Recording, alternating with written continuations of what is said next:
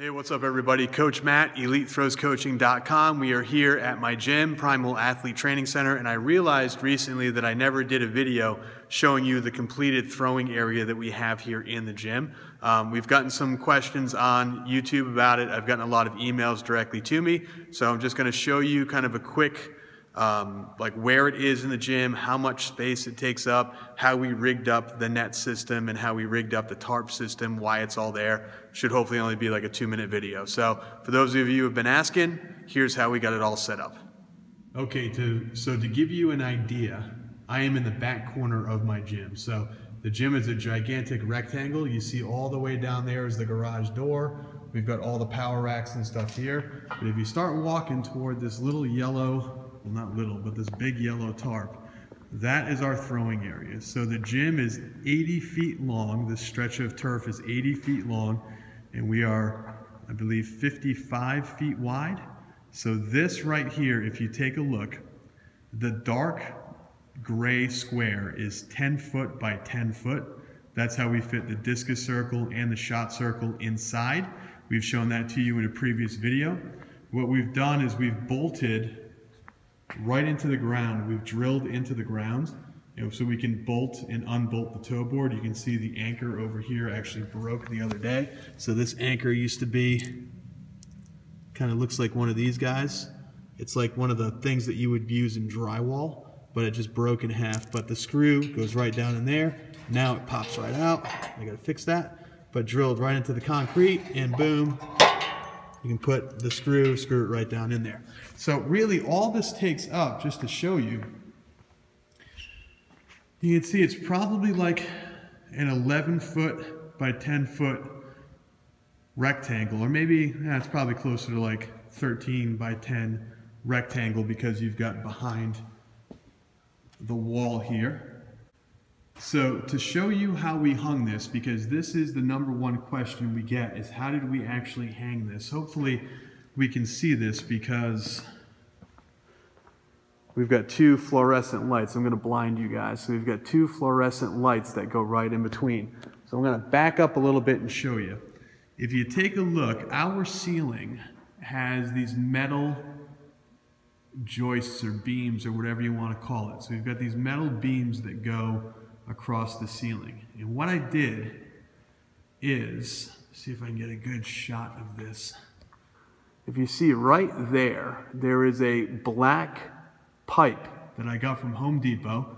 I believe it's 2-inch black pipe. It's the threaded black pipe. It's 10 feet long.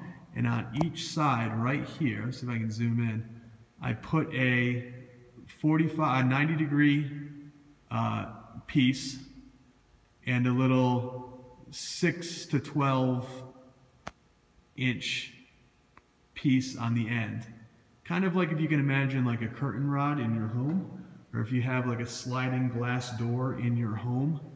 Here's the other one right there. If you have a sliding glass door in your home, you would hang a curtain down in front of it. And then all I did at first was I took some climbing rope, so it's real heavy duty climbing rope, and I just sort of went along this net. Now this is batting cage net. You can get this online. So I just went through, and I'll show you here.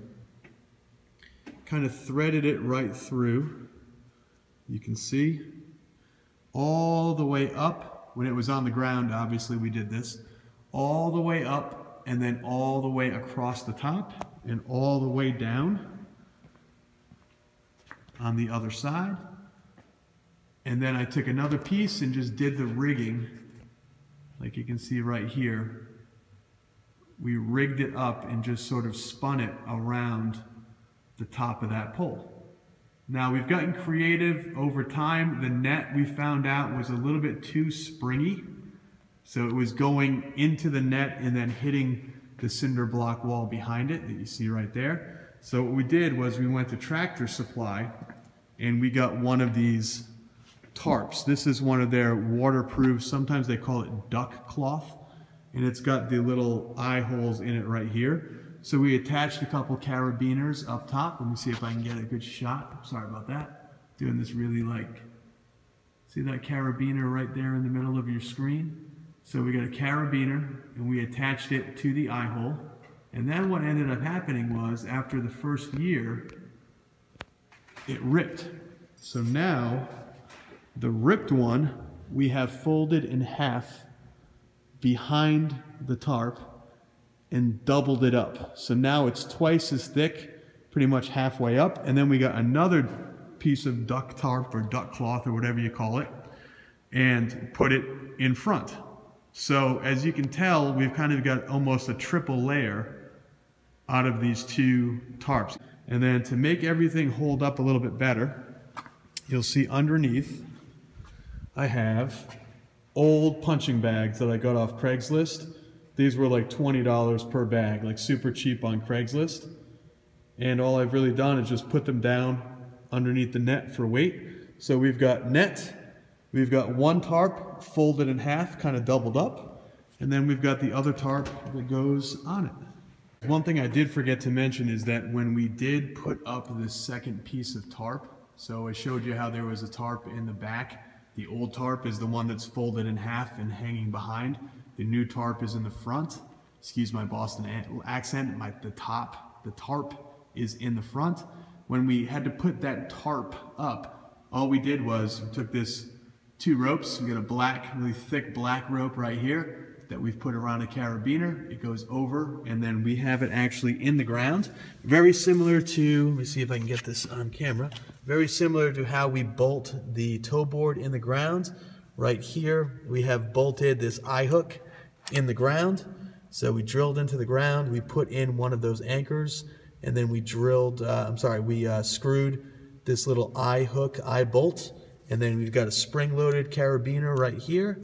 And that spring-loaded carabiner is all tied up right there in a knot. Goes all the way up, this black rope, all the way up. And then it connects to the corner